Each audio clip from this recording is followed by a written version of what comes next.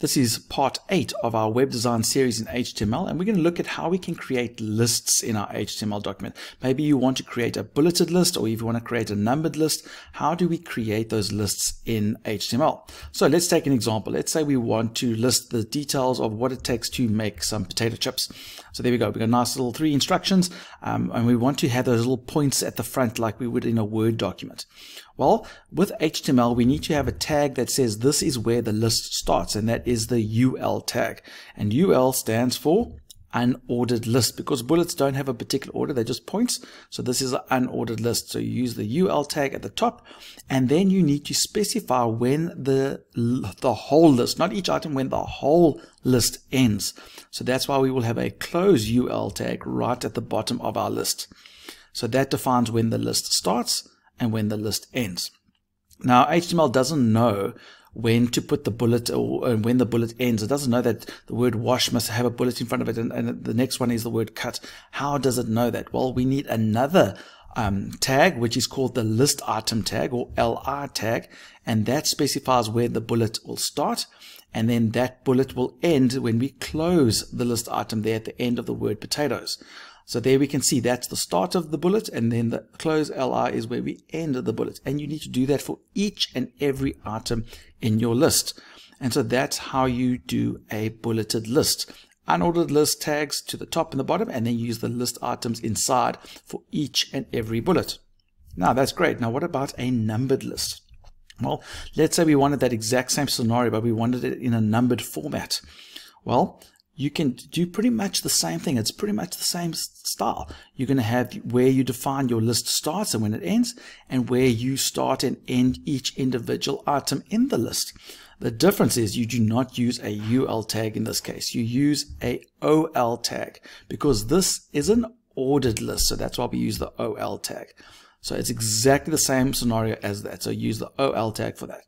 Now, in HTML, you wouldn't actually put the 1 and the 2 and the 3 in there. So I'm taking them out now. I just wanted to show you what it would look like. But that's actually what it would look like in your HTML. You don't have to put those numbers in, because the OL will put the numbering in for you.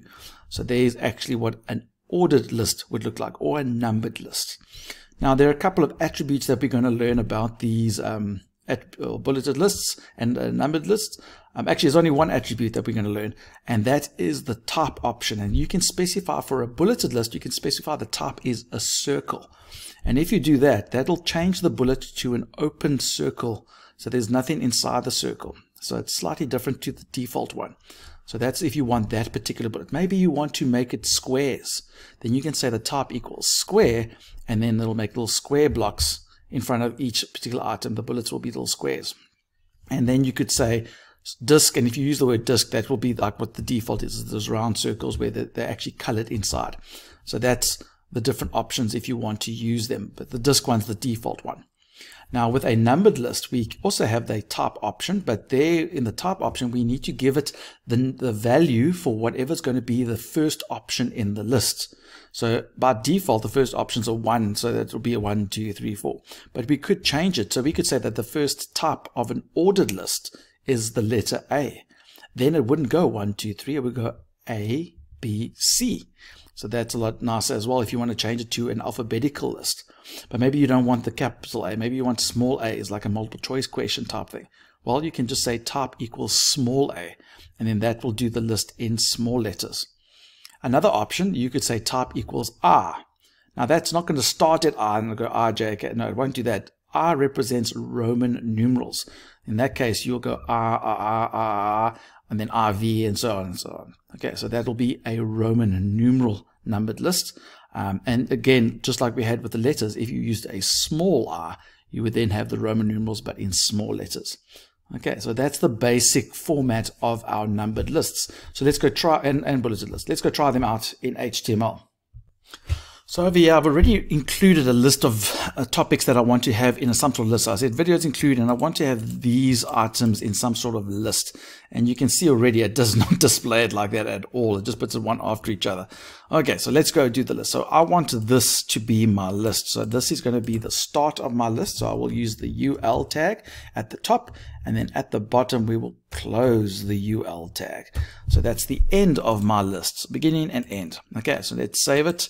Let's just see what that looks like. So it indents it a little bit, but it's still not saying what each item is for the list. So it doesn't know because we haven't used the list items. So we're going to use a list item for the first part of how to get started, and then we will close the list item at the end. And we pretty much will try and see what that looks like first. Let's go. Boom, boom. And there you can see we've got our nice little bulleted item there, and then the rest don't have bullets because we haven't given them any list items. But you can start to see how it's starting to form. So I'm just going to work smart here and just copy this and paste it every time in front of each of these options. That's great. And then we need to close at the end of each of these options. So I'm going to just paste these at the end of each one so that we know when each bulleted item ends. So let's save and let's refresh. There we go. So I've got a much better looking list over there for my videos that I want to include. Now let's go try those types. So we said let's try type equals a circle. So if the type equals to circle, there you can see that the list is now got hollowed circles. And if I said square, it would make little square little blocks there. It actually colors the blocks in, as you can see there. Okay, now maybe I don't want this. Maybe I don't want it to be an unordered list. Maybe I want it to be an ordered list. Then I can just change those OLs, or the UL, sorry, to OLs. So there we go. Get very confused between the OLs and the ULs, but that's an ordered list. So, but just changing those ULs to OLs, that's the only thing I've changed. I took out the type, but because there's obviously no disk in an ordered list. But OL, there we go. Let's look. Boom. There you can see, even though I've got no numbers in front of mine, there they've added the numbers. And then I can change here. Let's change the type to a capital A. And let's see what that looks like. And now my list is in A, B, C, Ds. And if I make it a small r, now I want it in Roman numerals. Now you can see small letter Roman numerals. So there we go. So that's the basic gist of how you can create a list or a bulleted list or a numbered list in your HTML document. This video was about lists, and you can find a whole list of more videos at our YouTube channel. Click on that subscribe button, leave a like, leave a comment so you can find out whenever we post new ones. And remember, don't do it the long way, do it the Mr. Long way.